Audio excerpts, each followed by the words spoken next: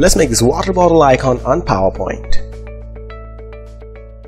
First, open up a blank slide on your PowerPoint, go to Insert, go to Shapes, and pick this round same side corner rectangle over here and just drag it like that.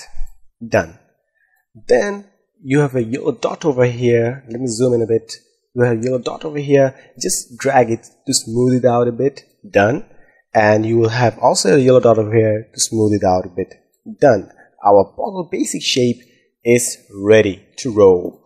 Then I'll just go to Insert, go to Shapes, and pick this rounded rectangle over here and just drag it like that.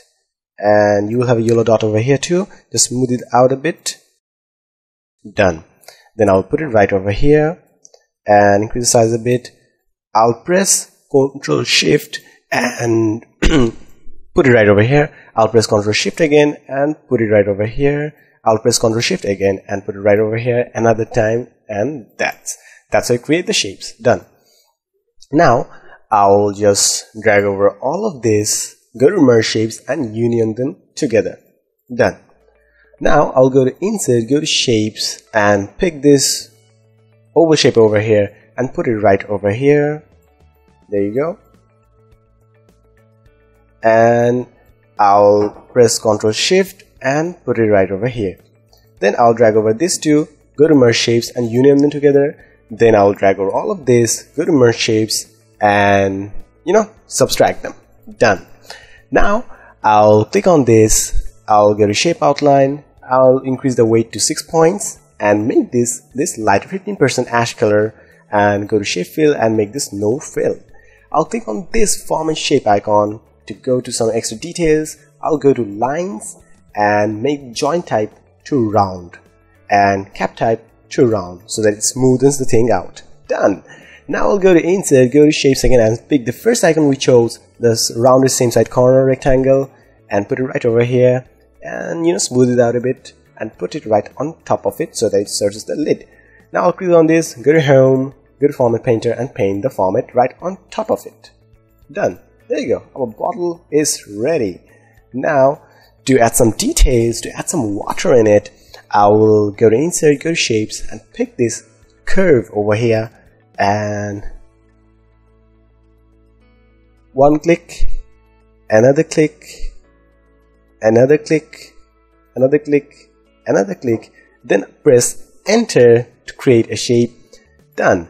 Then I'll click on this, go to Home, go to Format Painter and paint the format on top of it. Done.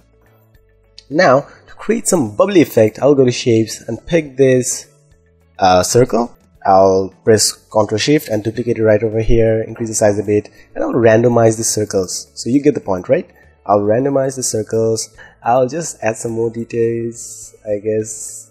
Alright, put it right over here, another right over here, and maybe this right over here. And maybe the physics doesn't apply to this. I guess you can allow some small bubbles, definitely. Alright. This should work. Now I'll just drag over all of this, merge them together to union them, and click on this, go to Home, Format Painter and paint the format on top of them. Done. Our bubbles are ready. Maybe minimize them a bit, right? Like that. Done. Now to add some reflections, I'll go to Insert, go to Shapes and pick this arc over here and just put it right over there. I'll stretch it a bit. I'll put it right that and maybe over there and stretch it like that. Like that. You need to make it as a reflection. And I'll click on this, go to Home, go to Format Painter and paint the format on top of it and create the reflection. I'll go to Insert again, go to this and pick a line over here and just drag it over here and paint the same format on top of it so that it creates a reflection. Done. So I'm gonna copy paste it right over here again and put it right over here and maybe shrink it a bit and make it work like it's the bend. Yep, it will definitely work as the bend, and our water bottle icon is ready on PowerPoint. Thanks for watching.